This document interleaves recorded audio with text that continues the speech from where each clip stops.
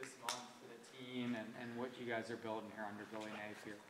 Yeah, so like I said, obviously we didn't get the result we wanted last weekend, and the only thing we can do now from here on out is just keep fighting. You know what I'm saying? It got to mean something to you. You just gotta yeah just keep swinging.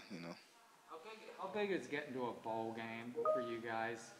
I mean, how is that critical for this for all the players in the program going forward? Yeah, no doubt. That's literally like the standard here, like a bowl game. So I feel like that's definitely something that we I don't want to even say expect, but it's more so like we're working to get to that most definitely. Did you play at the A&M game in 2020, or Yes, sir. you were in that game? Yes, sir. I did. What do you remember about that day? Was it really as many people and as loud and crazy, or what do you recall? Yeah, yeah. If I'm not mistaken, that was COVID year. But they did have probably the most packed stadium out and out of like everywhere that we went that year. So I just know since like it's no restrictions, I know it'll be pretty rowdy this upcoming weekend.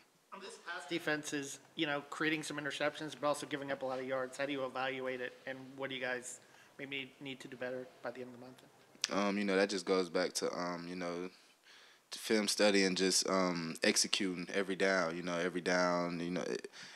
Every down every down is a money down in my eyes. They say third down, money down. I feel like every down is money down.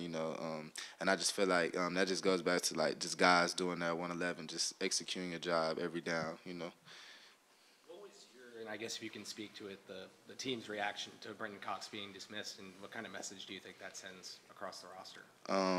It definitely sends a strong message throughout the locker room. That's my guy.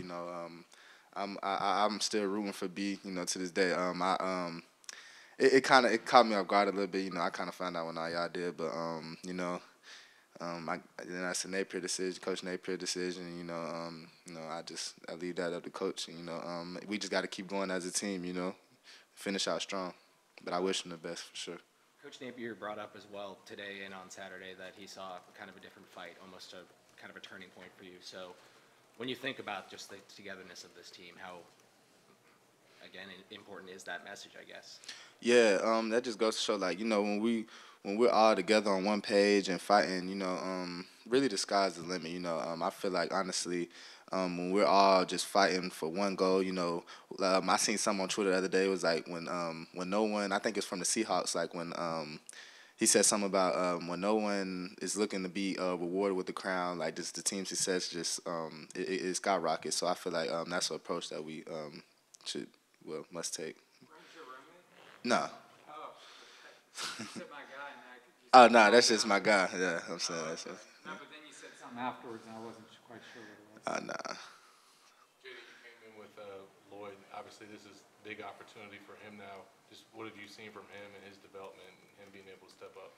Yeah, so even with B, through the whole course, Lloyd has just been taking a little from his game and just applying it to his, and I feel like Lloyd has learned a lot from B as far as like his play and just Lloyd has learned like the urgency, and I feel like Lloyd is taking that big step that he needed to be ready. So and honestly, I'm confident in Lloyd and his play, and all the other Bucks as well, Twan, Reese, and I'm confident in all those guys. I feel like they're ready, no doubt.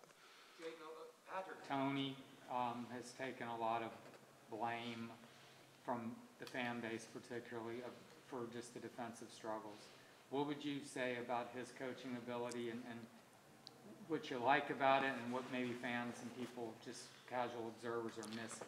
Yeah, I will say this. I see the hate too. I see it with Coach Tony, with us. As a whole. I honestly feel like fans should just take a step back and just really like understand. Like Patrick Tony is definitely definitely a great coach. Like it's and I know it's hard to say with the results that we're given, but that just goes back to we just have to be on the same page as far as just players. We have to execute it. Patrick Tony can only do so much. Coach Tony, he gives us the calls, and we have to execute it. So I you can't fault Coach Tony. Well, what do you like about what he does? What he does? You say we heard all the players think he's like brilliant and all that. What can you give me an example? What stands out to you where it's like people maybe don't know? One thing I will say, Patrick Tony is doing his hardest every week. You know what I'm saying? He's in here before y'all wake up, and he's in here when y'all going to sleep, and he's doing his best to make sure we're in the best situation, the best position to be successful. I'm strongly confident in Coach Tony. How would you evaluate the secondary as a whole performance through 8 games, and what areas do you think you guys have been strong, and where do you think you still need to improve? I mean, y'all see it. I mean, we definitely have a lot of room for improvement. I honestly feel like we should we need to play the ball a lot better. Route recognition. It's a lot of things that we as a secondary that we need to work on, and we know that as a group. What you think of that pick by Perkins? Oh, that was a great play. I was too proud of him, for that. All the work he's put in, to come down with that ball, that was big time. That was a great play. Did you realize that he got it right away, or? No, actually, I ain't really, like, when he, initially I thought it was a catch, I didn't know. But then I seen when he was holding the ball up. And then I watched the replay, I'm like, oh, he got it. But I was surprised myself, though. It was a great play. Jacksonville, I guess, was kind of a road, not really a road game, so the only real road game you guys have had was against Tennessee. What do you guys take from that experience to kind of going into where you have 3 of your last 4 on the road?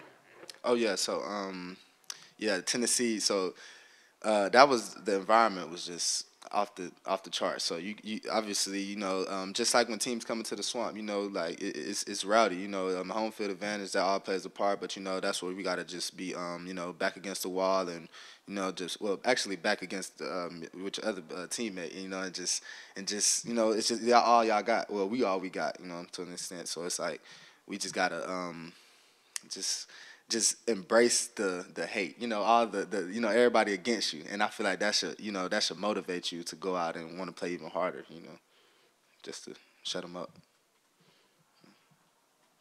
Anybody else? Just how critical was it winning the turnover battle? I know that, the results weren't what you guys were looking for, but just something to build on. How huge was that? Yeah, like you said, the results wasn't definitely not how we wanted it, but to win that, that's a start.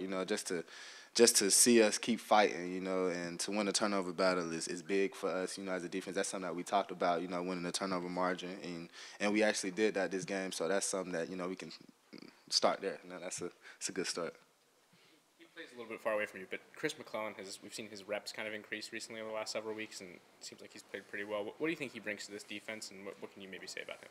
Yeah, so before Chris ever made the first play that y'all seen, I always knew that just his approach and practice and just his work ethic, I already knew that Chris was going to be a good player for us. And I honestly feel like Chris brings he brings that extra edge to the defense. He gets to come off the bench and he gets to make like good plays. He makes big time plays when we need them, and I'm thankful for Chris. Yeah, he made a lot of big time plays for us.